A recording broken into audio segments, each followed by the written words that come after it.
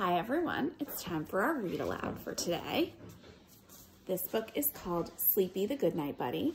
It's a funny favorite of everyone around here. We've got some home audience members ready to hear the story.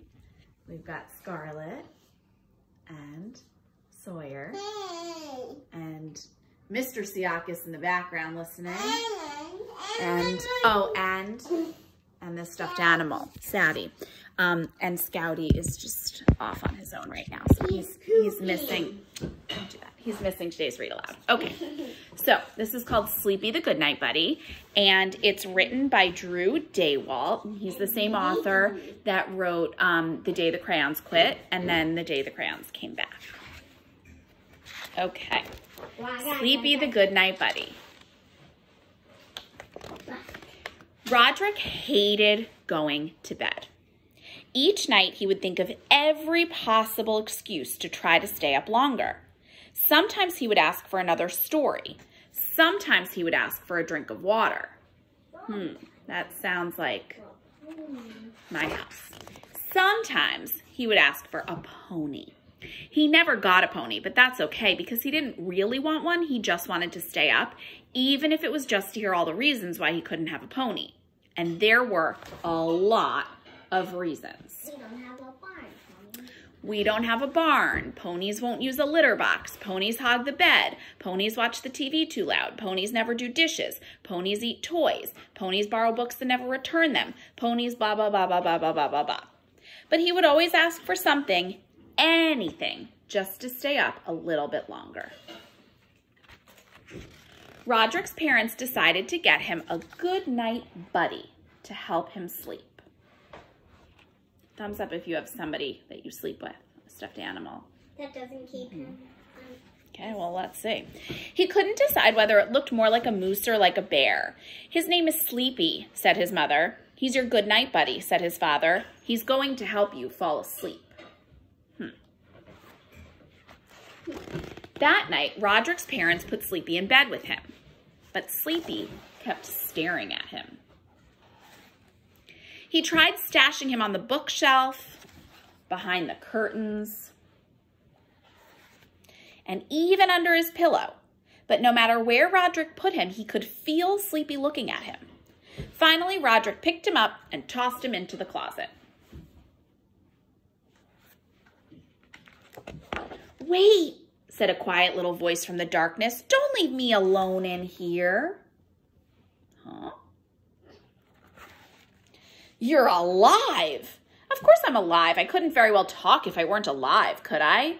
"Well, why didn't you talk earlier instead of just staring at me like that?" "I was too scared." "Of what?" "Of you. You were staring at me all freaky looking." "That's because you freaked me out. I was only staring at you all freaky looking because you were staring at me all freaky looking." "See, you're doing it again. You're freaking me out." See, you're doing it again. "You're supposed to be my good night buddy. You're supposed to help me sleep, you know." "I am?" "Yes." "Oh, okay." "Can I please have a glass of water?"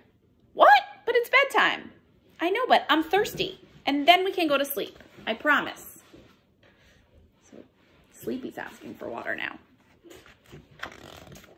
"Thanks for the water." "You're welcome, Sleepy. I don't think you're that freaky looking anymore." "That's nice. I don't think you are either. Now go to sleep."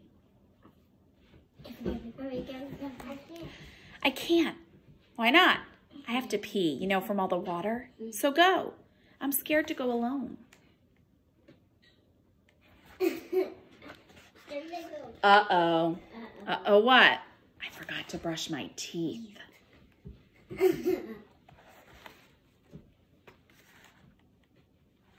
You're so mad. "Can I have a story? That always puts me to sleep." "I can't sleep without one." Who does Sleepy sound like now? Roderick. One day in class, Duncan went out to take his crayons and found a stack of letters with his name on them. He's reading The Day the Crayons Quit.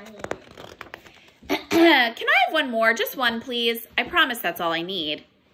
Once upon a time, there was a witch with a very big butt. In fact, it was so big when she Your closet is scary. There's a witch in it with a big butt.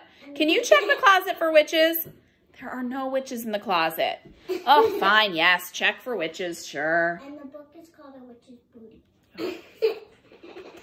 Can I have a snack? A snack? It's the middle of the night. I know, but I'm hungry. Oh no, now what? I have to brush my teeth again. It's too dark in here. Now it's too light. What? What? What do you mean what? You know darn well what. You're going to ask me for something else. What do you want now? I wasn't going to ask for anything, but now I can't sleep because you're mad at me. I'm not mad. You sound mad. That sounds like you're mad. I'm not mad, just tired. Okay, I'm a little mad, but mostly I'm tired. Well, I can't sleep even if you're a little mad. Then I'm not mad. I don't know. That still sounds mad. I need a blankie. You don't have a blankie. Can I have a blankie? Good night, Roderick. Good night, Sleepy. I know you're going to hate me for saying this, but does this pillow seem too hard for you? It seems really hard. I don't know. Maybe it's just me. Yeah, maybe it's just me. You ever wonder what it all means? I mean, are we just puppets living out some master puppeteer's plan? Or... Sleepy, it's time for bed. Now go to sleep. I'm sorry, Roderick. I guess I'm just not a very good goodnight buddy. Are you kidding? You're the worst goodnight buddy ever. You're supposed to take my mind off scary things to help me sleep, but instead you're just exhausting me.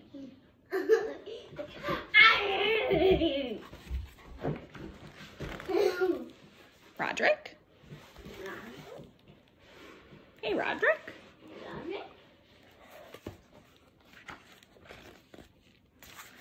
Good night, buddy.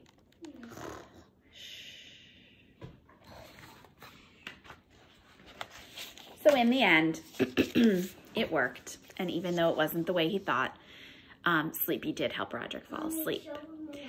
So today I want you to think about what's something that helps you fall asleep, because we all know that there are those nights when it's just not so easy. Is there something special that you sleep with? Is there something special that your parents do for you? Is there something that you think about in your head? Do you practice mindfulness? What is it that helps you, just like Sleepy helped Roderick?